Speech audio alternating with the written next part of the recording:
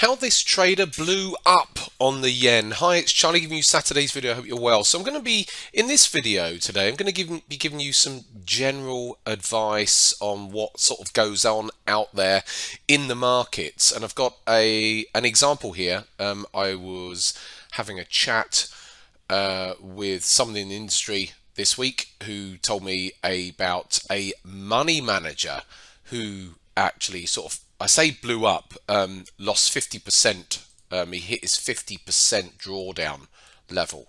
So 50% that he hit. So, I mean, that's a peak to trough. But it's whatever, it's still a 50% loss that he incurred in this move here in the dollar yen. I've got the chart of the daily chart of the dollar yen here. And how did he do it?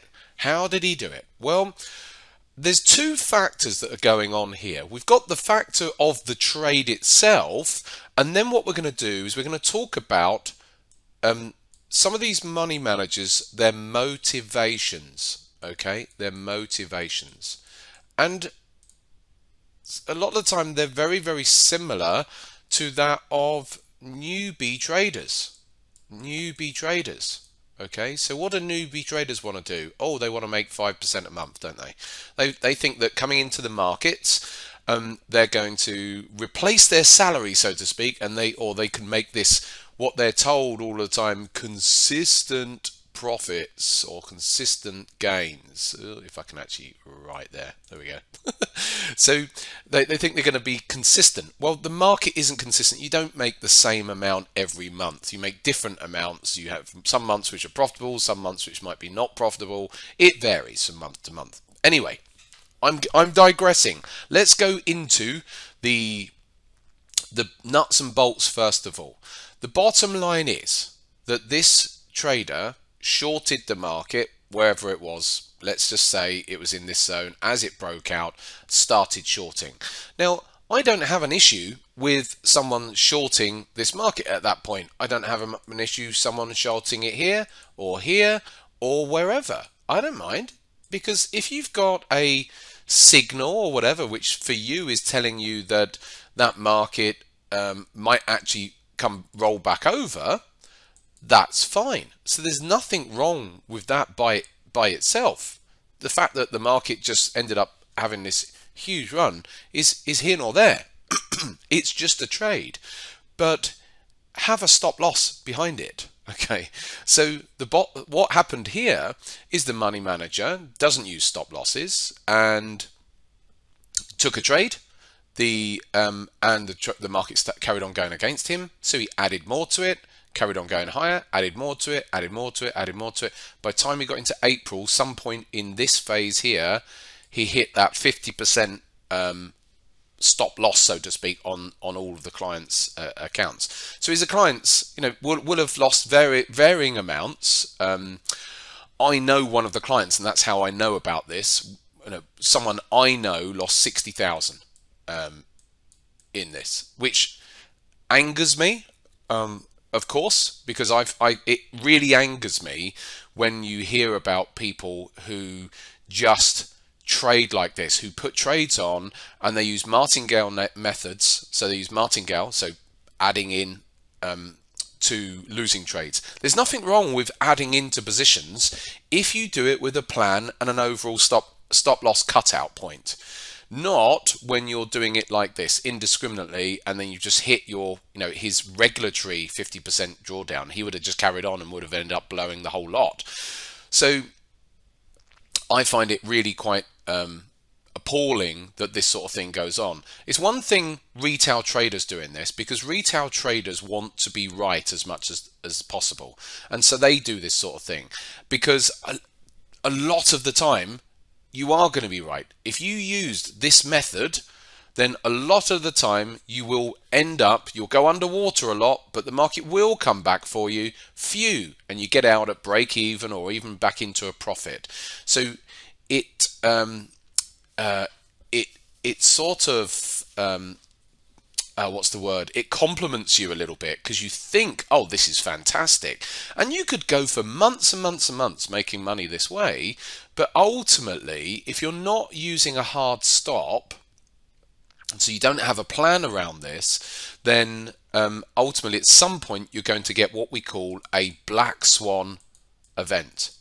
A black swan, whereby a market doesn't do its normal retracements. The market actually goes further than you're used to it doing, like what happened here in this run on the dollar yen. And these black swan events do happen more frequently than you would actually realize. So let's now move on to the motivations here. So there's one thing that happening, and I can sort of say why. You're a professional money manager, you should know better than this.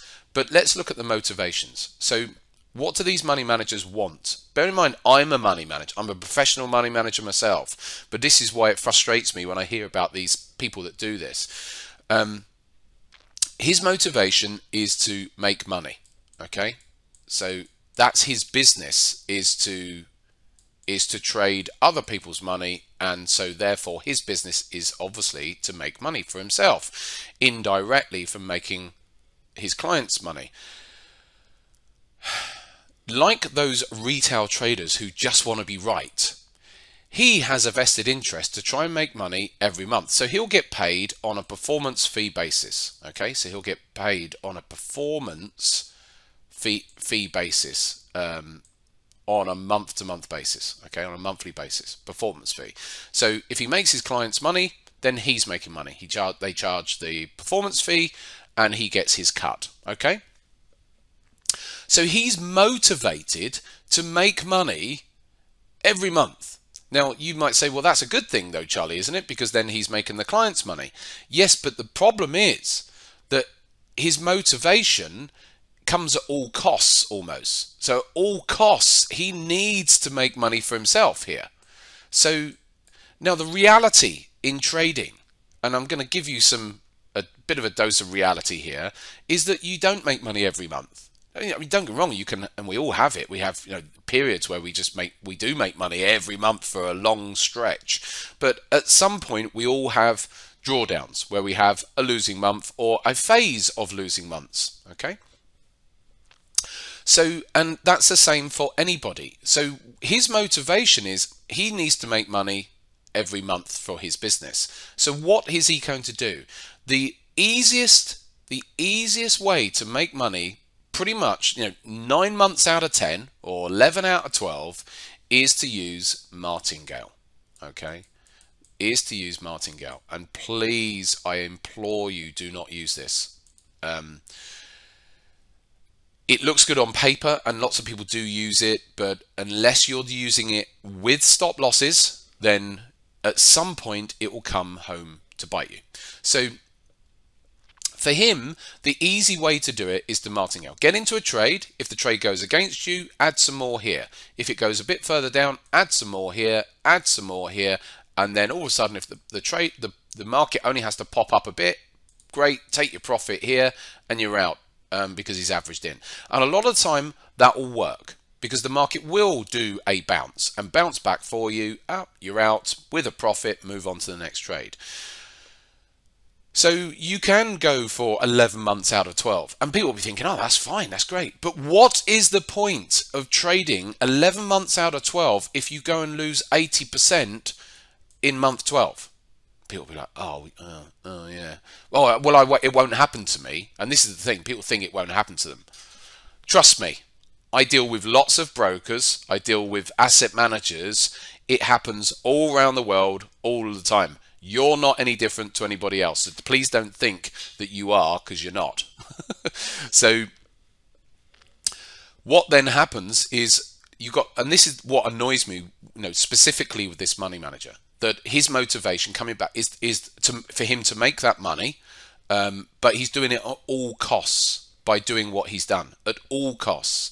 So he ended up taking these huge risks in order to make money, rather than cut the trade and take the loss, which he doesn't want to do, because it means then if he cuts the trade and takes the loss, he doesn't get paid that month. So there's this the problem that arises, like I said, he ends up becoming like a retail trader who desperately wants to make money every month, and that's what happens there. Now this actually gets worse because this money manager has done it before. I've heard about this money manager a few years ago. One of my customers, fun enough, invested with him, and basically what happens is you get these money managers. They open up these funds. They do things like this, martingale, whatever, and they'll get away with it, and they'll have some stellar performance. They'll have some great track records all the time that it's working, and then they'll go and crash periodically and lose their clients' money.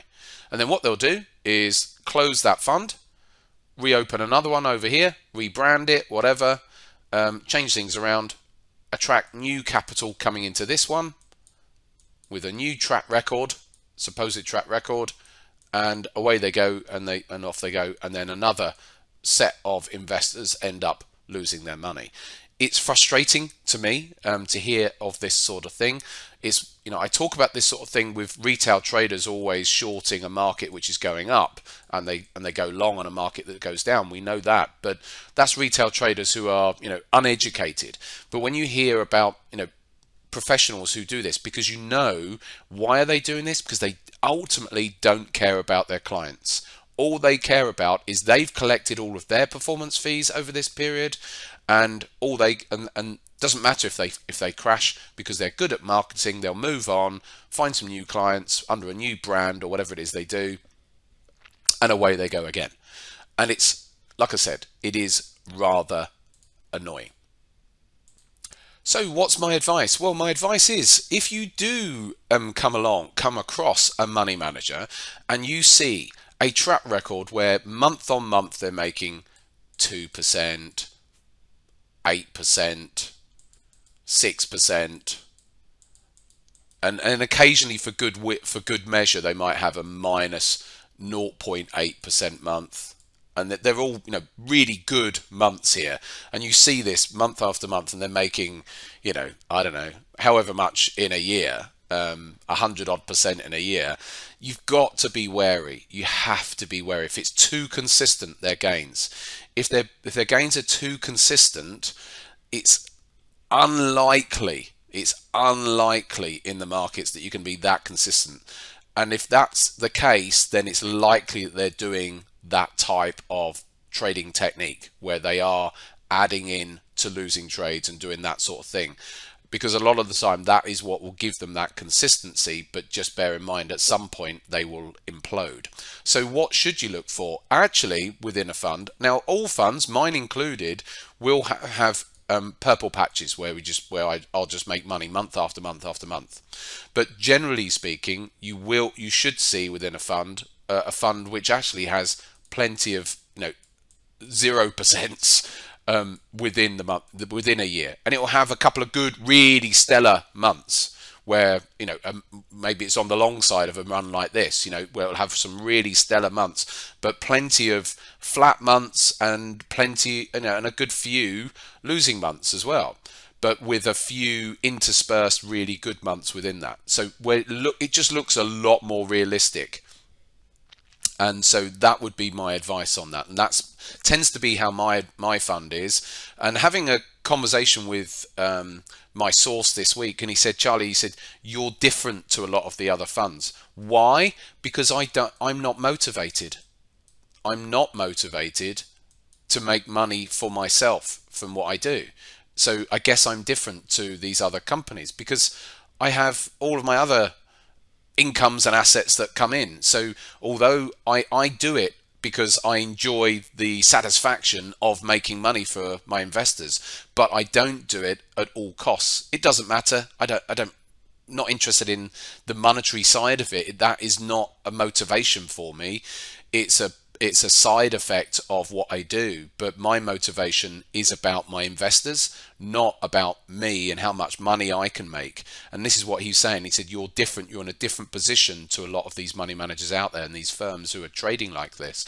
So yeah, my advice is to look at the figures if you are investing, but really take it with a pinch of salt if you're seeing these stellar returns like month after month, because what I don't want to hear, and this is where it angers me, is when I hear of investors. Like I said, I know this investor who's just lost 60,000 on this. He can afford it. He's, you know, a multimillionaire, but it still angers me when I hear it, because people fall for it. They fall for the returns, the promised returns there. The bottom line is these people have a different motivation.